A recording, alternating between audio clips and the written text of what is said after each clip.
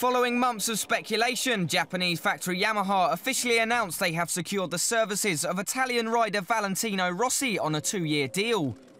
Rossi is 9-time former world champion and won 7 titles in the Premier class, including 4 for Yamaha on the M1 when he rode for them between 2004 and 2010. After 2 unsuccessful years at Ducati, the Italian manufacturer confirmed early on Friday that Rossi would be leaving at the end of the season.